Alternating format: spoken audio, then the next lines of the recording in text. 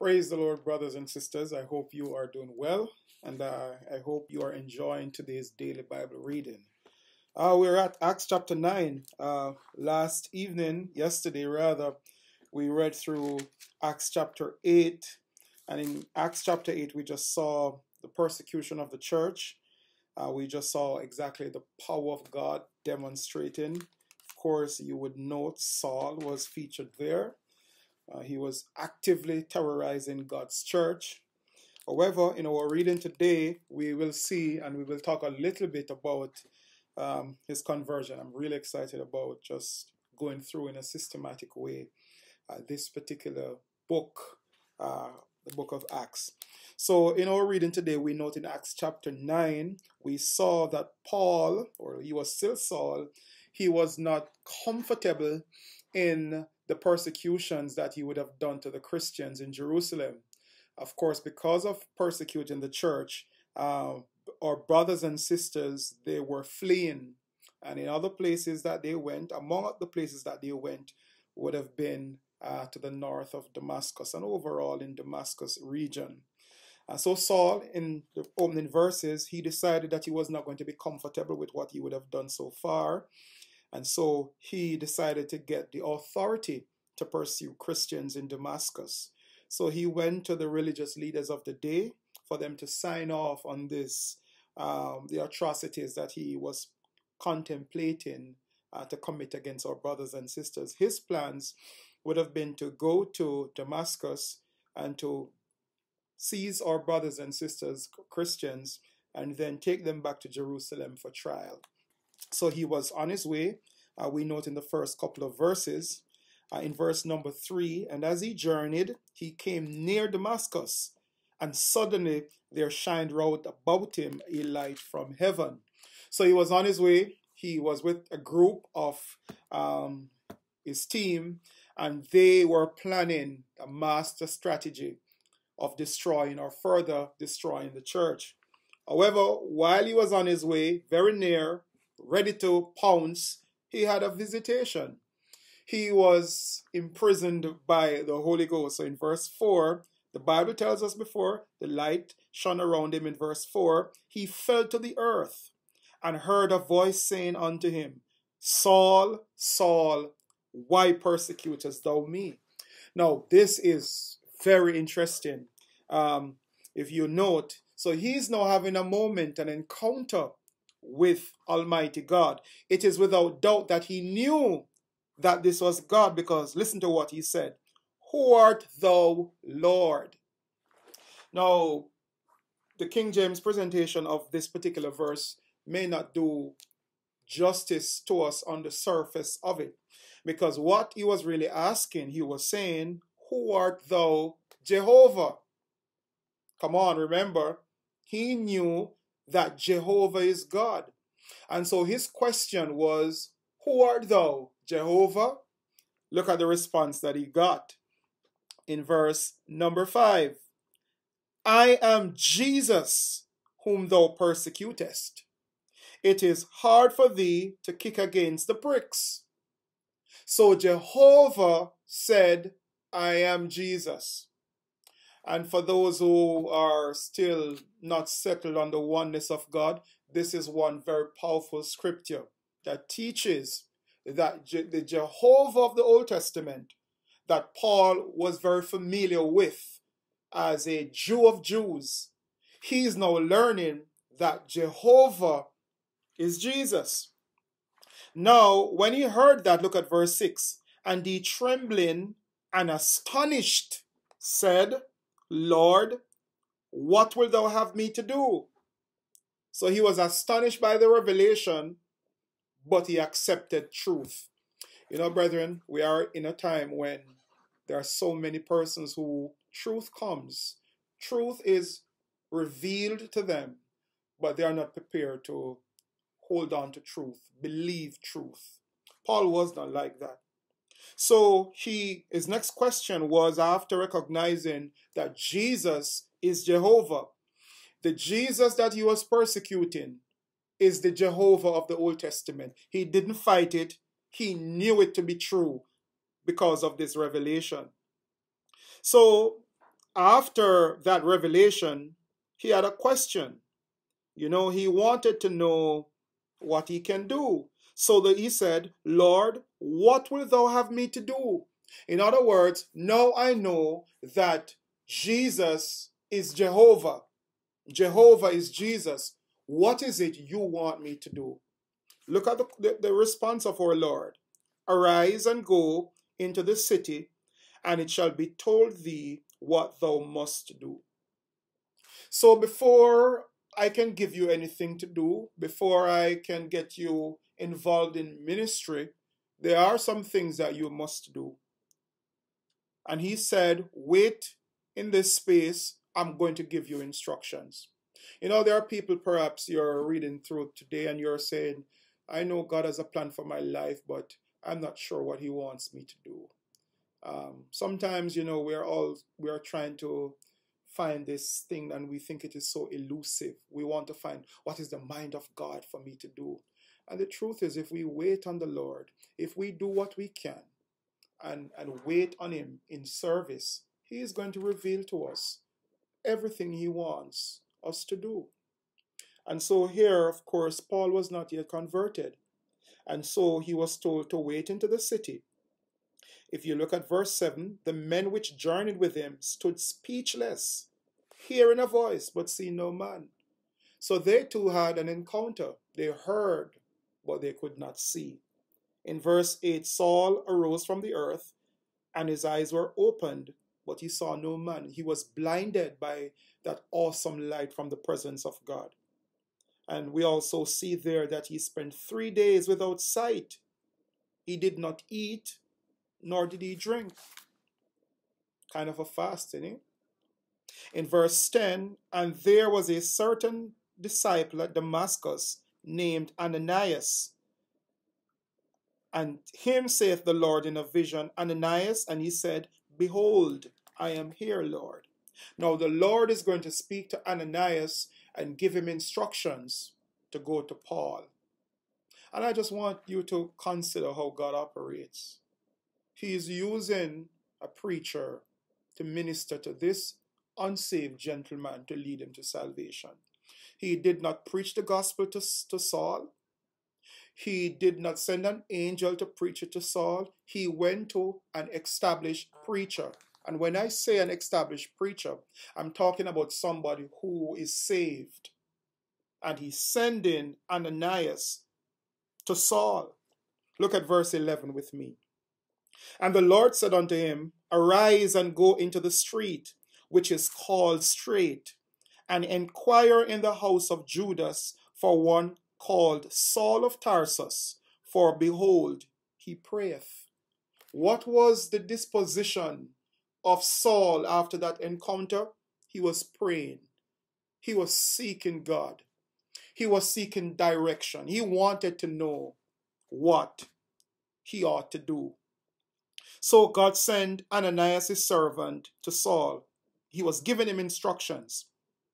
The Bible tells us in verse 12, and hath seen in a vision a man named Ananias coming in and putting his hand on him that he might receive his sight.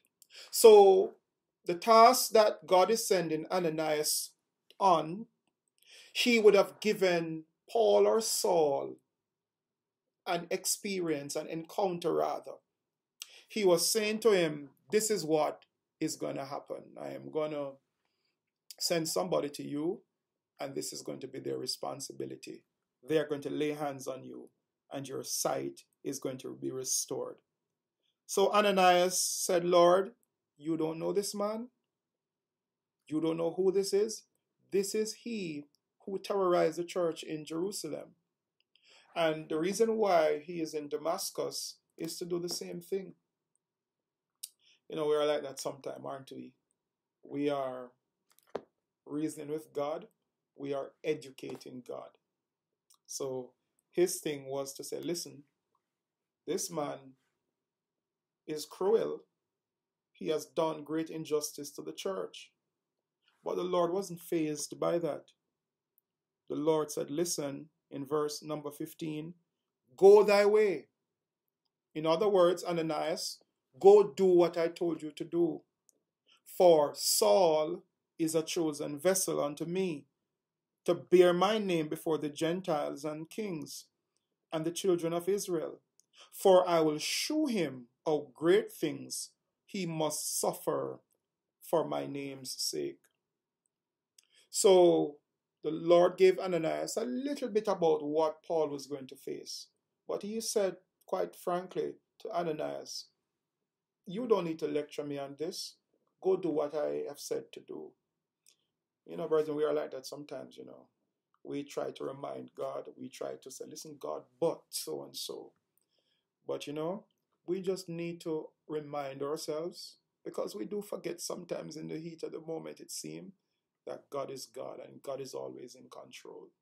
And as I said sometime before, I'll say it again, that one of the lessons I really want to grasp, I want to be able to take from my mind the idea that God is always in control, and allow that to become a part of my mind. I want it to grab hold on my heart. I don't want it just to be head knowledge. I want it to be something that I truly believe. Even in a difficult day, I want to truly believe that God is always in control. Now, if you ask me, I can tell you off the top of my head, God is always in control. But I don't want to live like that. I want to be able to recite it in my mind, but I also want to know it in my heart. As we would say, in our heart of hearts, when the rubber meets the road, I want to know that God is in control. Because God is in control of my life and yours, everything will be all right as we live for him. So he was told to go thy way, and he went. He went, Ananias, he laid hands on Saul. Saul received the Holy Ghost, and he was baptized. Ananias, Saul rather received meat, and he was strengthened. Saul spent certain days there in Damascus, and right away he started to preach in the synagogues. He didn't wait he started preaching. Because there's one thing, brethren, when truth is revealed to you and to me, we have an obligation to share it. It cannot just be truth that we hold for ourselves. This must be shared with somebody else. Evangelism, the heartbeat of the church, the heartbeat of God. So immediately brother Paul, in as much as in verse 17, Ananias, we see him referred to him there as brother Saul. After his conversion, of course, he became brother Paul, and he started to preach this great message. Of course, the disciples in Damascus were confused by it, because they knew that he was the one who was terrorizing the church. But now he is preaching the very message that he was trying to destroy. Brethren, God cannot lose. And that's one of the other lessons that we must internalize. Not just know it because we read it, but know it in our hearts. God cannot lose. Cannot lose. The church cannot lose. The church is guaranteed to have victory. So Saul did his best, but he could not stop the church. Upon this rock, Jesus said, I build my church, and the gates of hell cannot prevail. Now, if you consider today, so much is happening in church circles, church world. And sometimes we become, rightly so seriously concerned of the state of affairs, and we should. But in the midst of that, we must remind ourselves that God is in control, and God will always have a church. And this church, God's church, will move from victory to victory. This church cannot be defeated. And we see that with what Saul was trying to do. So he kept on preaching, and many people were ministered to. He went to Jerusalem, Saul. When he got there, um, of course, the disciples were concerned. They did not want to have fellowship with him. And just think about it, because sometimes we can go on the negative side of it, and we can make a doctrine here that church people are so unforgiving and all of that stuff. And some of that might be true. I'm not negating that. But think about it. Here is this persecutor of the church. He shows up in Jerusalem back, and he's saying, "Oh, I'm with you." Obviously, the disciples, not now the apostles, but the believers, they weren't prepared to embrace him because they weren't sure if this was so. They were afraid, verse 26 tells us. And when Saul was come to Jerusalem, he essayed to join himself to the disciples. But they were all afraid of him and believed not that he was a disciple. Isn't that normal? I think it's normal. It's only a logical view to have. But thank God that in the midst of normal, there is always somebody who is able to tap into the Spirit, as sometimes we say. For if you look at verse 27, and Barnabas took him. So when everybody was afraid, Barnabas, thank God for the Barnabases of today. Barnabas said, "Listen, come, I'm going to befriend you. I'm going to make you feel welcome." Barnabas took him, brought him to the apostles, and declared unto them how he had seen the Lord in the way, and that he had spoken to him, and how he had preached boldly at Damascus in the name of the Lord. That's verse 26. And he was with them, verse 28, coming in and going out at Jerusalem. Verse 29. And he spake boldly in the name of the Lord Jesus, and disputed against the Grecians, but they went about to slay him. So he was declaring boldly the word of God. He wasn't afraid to declare what is true. Brothers and sisters, we must stand up for truth. He was bold in his declaration of the word of God. And that caused the Grecians to have a problem with him. And because they could not win him with the argument, because if you think about Paul was very articulate before he received the Holy Ghost. Now, can you imagine the state that this man is now in? He is empowered, he is redeemed, he had a revelation of who Jesus Christ is, and he's now proclaiming this truth. And people are going to have a problem with him. And it's normal, because before he was preaching what they wanted to hear. He now had a revelation. His life is transformed, and he is now preaching the same message that they had a problem with. And so instead of continuing with the argument, they said, "You know what? Let's kill him." So they concocted a plan to kill him. They wanted him out of the picture. But again, brethren, God is always in control of your life. As you submit yourself to God, as you live for God, no weapon formed against you will prosper. None at all. So they sought to slay him, but Paul got wind of this. The other disciples heard about this. And so what they did, they plotted his escape. Thank God for his goodness.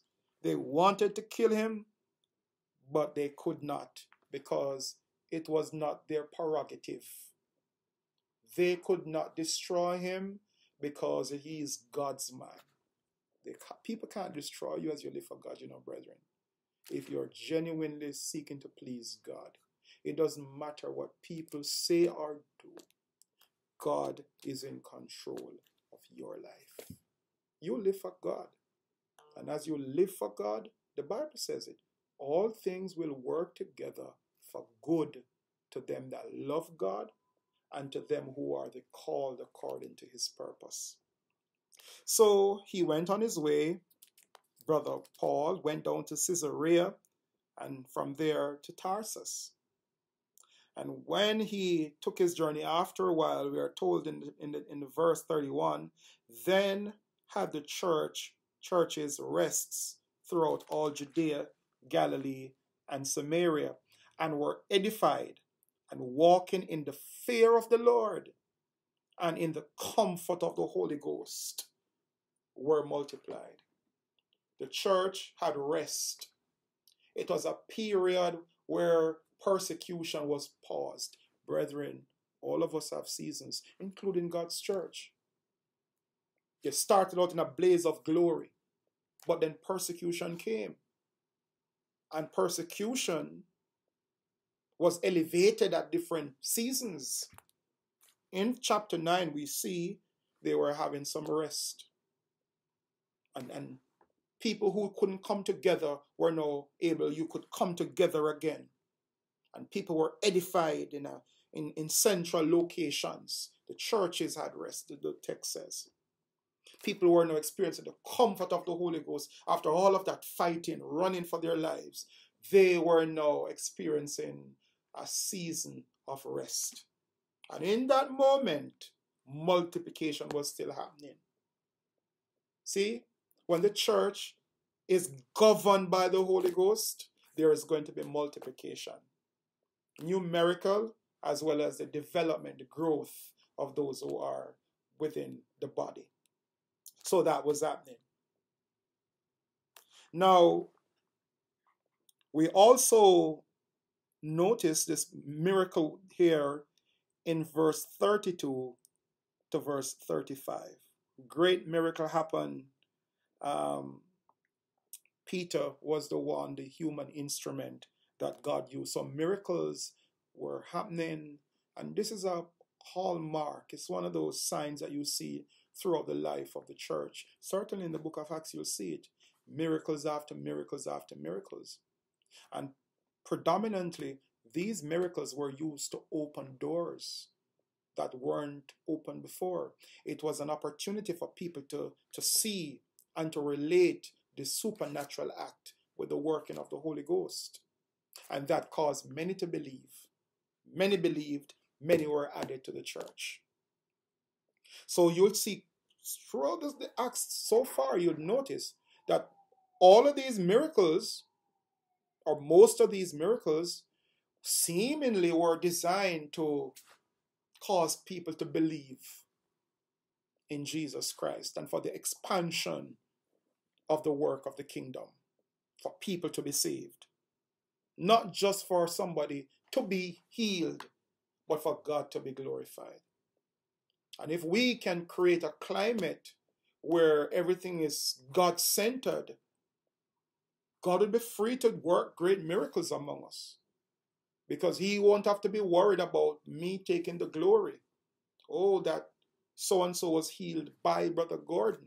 And so Brother Gordon gets the glory instead of God. God doesn't work in an atmosphere like that. God says he will give his glory to no man. So great miracles were happening and many were added to the church. We see also in verse 36 going down, Dorcas, who was raised from death. Of course, Dorcas was just a wonderful woman, great servant. She ministered to the needs of others. She was a woman who was full of good works. She gave to those who were in need. We see in verse 37, it came to pass in those days that she was sick and died, whom, when they had washed, they laid her in an upper chamber. Of course, a part of their culture, they would wash the dead, preparing the dead for burial. But they said, you know something? We are not going to bury her just yet. Peter was not far away, and so they sent to call Peter. Peter came, and look at this. Verse number 39. Then Peter arose and went with them. When he was come, they brought him into the upper chamber, and all the widows stood by him, weeping, showing the coats and garments which Dorcas made while she was with them. So it was a very sombre, solemn moment, because they were reflecting on the good deeds and her passing. And they gathered all these things that she would have made, and of course you can just imagine how emotionally charged that moment was. But look at how Peter dealt with this particular situation. Verse 40. But Peter put them all forth. He got them out of the room. He kneeled down and prayed, and turning him to the body, said, Tabitha, arise. Called her by name, and look at what happened. And she opened her eyes, and when she saw Peter, she sat up, and he gave her his hand and lifted her up. And when he had called the saints and widows, presented her alive. And it was known throughout all Joppa, and many believed in the Lord. See, again, I'm telling you, these miracles, the writer is emphasizing the impact, that this was not just a miracle for Dorcas to come back to life just by itself. It was connected to a greater move. God was doing something. And God wanted people to learn about him, to know truth, and to come into salvation. And so we see there in verse 42, and many believed in the Lord. That's the focus of the miracles, for people to know. For people to know Jesus Christ as Savior. Last two verses. And it was known throughout all Joppa, and many believed in the Lord. So this miracle, the word, the story was transmitted all across the area. And the Bible tells us in verse 42 at the end, and many believed in the Lord. That was the reason for the miracle. You know, when we ask for miracles, what is our underlying desire? Is it for our glorification, or for God to be glorified and for his purpose in the earth to be fulfilled? Many were added. The last verse. And it came to pass that he tarried many days in Joppa with one Simon, a tanner. So, just beautiful book of Saul's conversion, becoming Brother Paul. Before he could serve, he had to be sanctified. He had to go through the process, and you see what he was doing. The angel said, listen, he prayeth. So he was fasting because he had not eaten for 3 days, and he was praying. And the man of God was sent by the Lord to him to lay hands on him. His sight was restored. He was baptized. He received the Holy Ghost. And after that, he started to work. He started to preach. He came under opposition not long after, but he remained faithful. So, brethren, as we close out today's daily Bible reading, it's a little different today. Instead of typing, decided just to do it in this video. I want to encourage all of us to remember that God is in control. God is in control of our lives. And listen to yourself say that. Repeat that with me if you would. God is in control of my life. Now believe that. God is in control. When it doesn't make sense, God is in control. Who could make sense of what was happening with the church in this time? And it wasn't even logical, you would think, right? That the main persecutor of the church would become one of the greatest evangelists writing more letters to the church than anybody else through the Holy Ghost. Look at that. I make this one small final point. Let's not discard anybody. Let's pray for those who abuse us. And when I say abuse us, I mean people who just want to see our demise, want to see our hurt, want to see us destroyed. Let's pray for them, because you never know what will happen on the morrow. May the Lord bless you. Look forward to sharing with you again. Spend time and let's read this each day. Just a very powerful book of Acts. Very excited about it. I've read before, but it's so exciting just to read through again. The Lord bless you and your family. Maranatha.